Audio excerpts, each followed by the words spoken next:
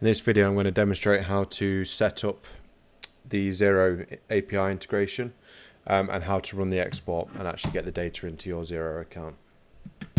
So to start with, if you use the search box in the top right hand corner, you need to search for Accountancy Integration Setup. So the initial setup is all about connecting the API to your Xero account. This is something that one of the Hive team will do for you. So if you do intend to use the Xero integration, then just please let us know. I'm just going to hide these settings because they're not relevant for this demonstration. So the first things that you need to decide from are you going to export the documents on posting date or on document date? So as a lot of you will know, if you're a current user of Hive, that you are typically restricted to the current day with posting date, but it's entirely possible that the actual purchase invoice you're entering onto the system has a different date other than today. And in this case, it's recommended that you actually export on document date. Now, customer doesn't really matter, but again, if you're exporting purchase ledger on document date, then I recommend you export the customer invoices on document date as well. The next bit of setup that you have to decide, when these transactions hit Xero, they can either go in as authorized, submitted, or draft.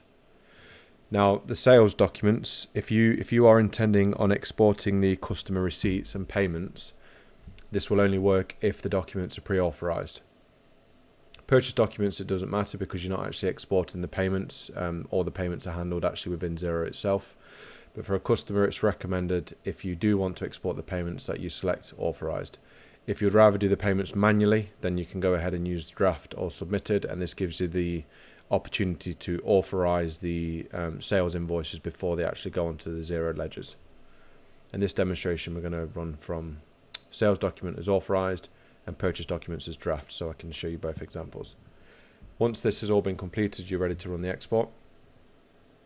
To run the export again, you use the search function and you just search for export to accountancy system. Now within here, this is where you can decide what you want to export. So you can export customer invoices and credits, customer payments and refunds, or vendor invoices and credits, or you can export them all at the same time. There's a concept of new documents or all documents, so the system will understand that if this particular document's been involved in an export previously, it's not going to export it again. And this safeguards you if you actually backdate anything. What I recommend that you do is leave the date from where it is, from the day you go live, and just very simply just change the date to, and keep the export type so it's new documents. In this example, we're going to run it as all documents within this date range. So that's customer invoices and credits, customer payments, refunds, and vendor invoices and credits. All transactions, regardless of whether I've exported them before, because this is just a demo, and this date range. You can, if you want to, as well as synchronize your customers and vendors. So if you select these two buttons, it's going to export every single customer and every single vendor to Xero as well. So you just go ahead and press OK.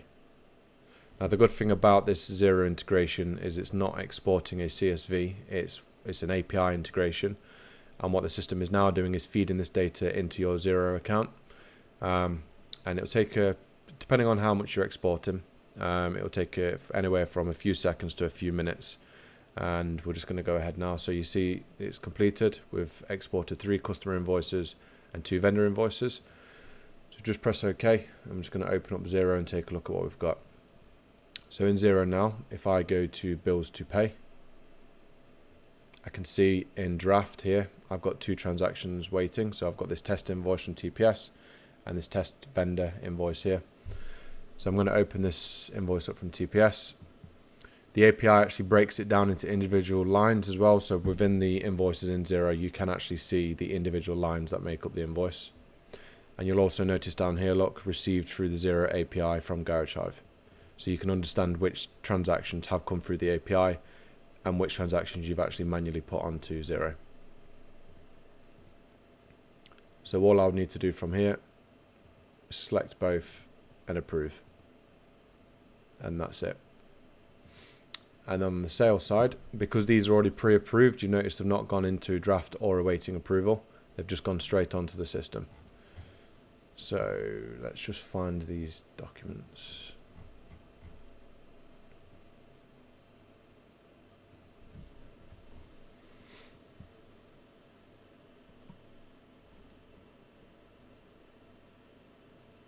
Okay, so here's one here. Test customer, and you can see that this one's still awaiting payment because on Dynamics this was actually marked as unpaid, so essentially an account customer.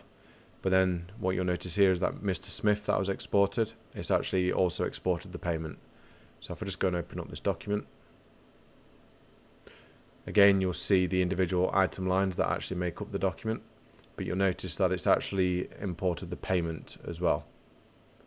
Now, to import the payments into Xero, you do need to create control accounts, so for your till or for like your card clearing accounts, and the payments will actually sit against these accounts until you do your bank reconciliation.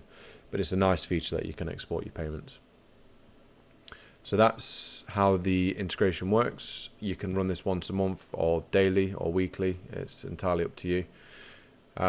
If you've got any questions, please let me know. There's documentation on this, a how-to guide of everything that I've just gone over in detail on the Garage Hive documentation site. Cheers.